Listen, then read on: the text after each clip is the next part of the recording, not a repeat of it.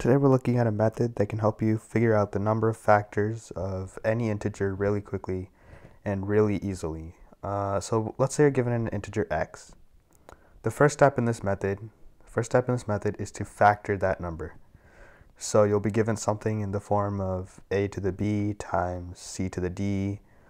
This might go on forever. You have some more integers to random exponents, but you factor the number x and you're given something in this form. This is the factorization of x. You can get it by doing that prime factorization tree or whatever methods.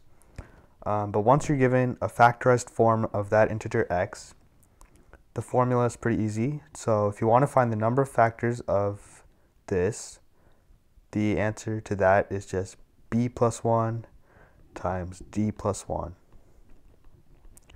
And of course, if there's more factors, say you've got an e to the f here, then it'd be times f plus 1, etc., etc., etc. All the exponents that you see in the prime factorization, you just add 1 to them and you multiply them all together.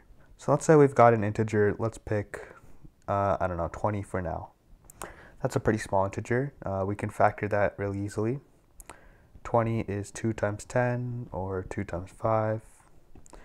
And you can see this times this times this. So we know 20 is equal to 2 squared times 5. And this is as simple of a factorization as we can get because both of the bases, 2 and 5 here, are both prime numbers. So we know we can't get any more factorized than this. So now we just add 1 to all the exponents and multiply them together. So we see our first exponent here is 2. And the second exponent here, which is hidden, is a 1. It's 5 to the first, right? So that's the second exponent. So all we have to do is add 1 to both of those and multiply them together. 1 plus 1 is equal to 3 times 2, or 6. And this is the number of positive integer factors of our original number 20. We can check that. The first factor of 20 is 1, 2, 3 doesn't work, 4 does, 5, 10, and 20. Those are all the positive integer factors of 20. There's 6 of them, 6 here, it checks out, and we see that 6 is our final answer. So let's do another problem just to revise our understanding, and we can do a slightly bigger number. Let's say 100. And we're just factorizing this again. This is 10 times 10, or 2 times 5 times 2 times 5. 2 times 5 times 2 times 5. Those are just primes we multiplied to each other. We simplify this, that's 2 squared times 5 squared. And that's the most factorized we can get. This is really similar to our last problem. We've got a 2 and a 5 in the base. Those are both primes, so we know this is as factorized as possible. So our next step is add 1 to all the exponents in our prime factorization here. Our first exponent is the 2 here, and our second exponent is the 2 there. Add 1 to that first 2. Add 1 to the second exponent, and you get 3 times 3, or 9. So we know there are 9 factors of 100. So again, let's test this out. Our first factor of 100 is 1. We know 2 works. 4 to 4, 5, 7, 8, 9, 10 is the next one.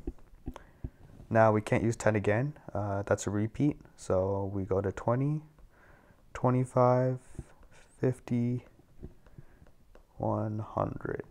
Let's count these. 1, 2, 3, 4, 5, 6, 7, 7, 7, 8, 9. There are 9 factors, and we've checked that out.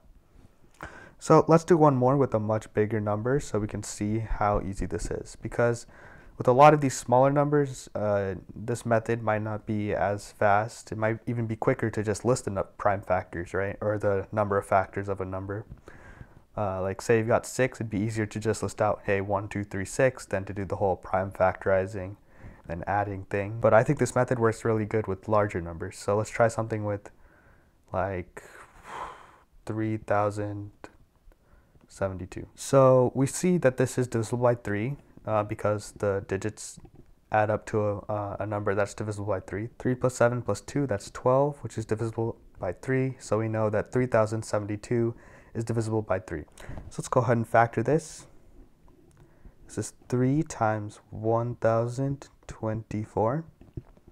And this is an important number to remember. We know that that is actually equal to 2 to the 10th. So that's something handy to remember. So we can rewrite 3072 as 3 times 2 to the 10th. I just rewrote that up here.